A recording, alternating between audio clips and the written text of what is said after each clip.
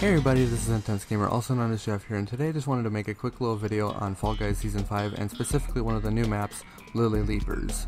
Now, I'm going to be showcasing my first impression strategy on how I got first place on this map, so if you want to go into these new maps completely blind, not knowing what to expect, feel free to click off this video and go check out these new maps for yourself. So typically with any Fall Guys map, sometimes your spawn can affect how well or how poorly you perform, and you'll see right here that I spawn relatively in the front. But what I would say with this map specifically is that you want to take the shortest path you possibly can, and you'll see coming up in the second section that I actually ended up skipping a couple of rows of lily pad bouncers, and I think the way that the bouncers work is that when you jump, dive, and then bounce, it automatically resets your orientation, so you can dive, bounce, and then immediately dive again.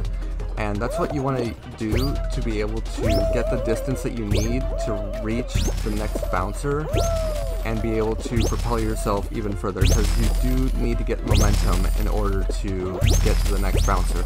Now with this section right here, you want to be careful with the moving ones, that you don't accidentally bonk your head.